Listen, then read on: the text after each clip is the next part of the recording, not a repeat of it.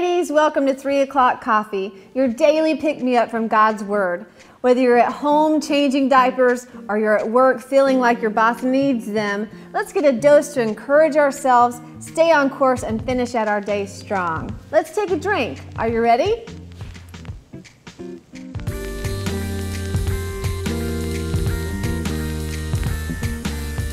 A lot of my ladies out there know that if you've been pregnant, it's quite a journey.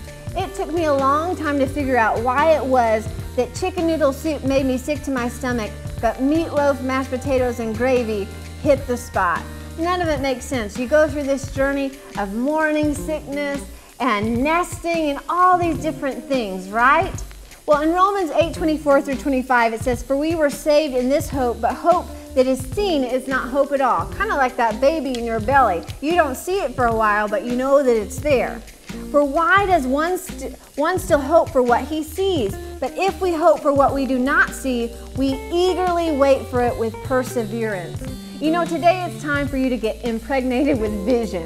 Something that's on the inside of you that maybe nobody sees it yet, maybe you don't even see it, but it's growing on the inside, it's getting bigger every day, and at some point in time, it's gonna get big enough that you're gonna have to start nesting for it. You're gonna make a place for it, get a room ready for it, because you're in such expectation that it's gonna show up very soon.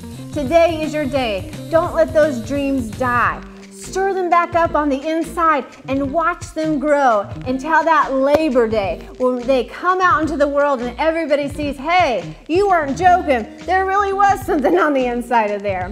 Whatever you're going through today in life, know that God is for you and you can do all things through Christ who strengthens you.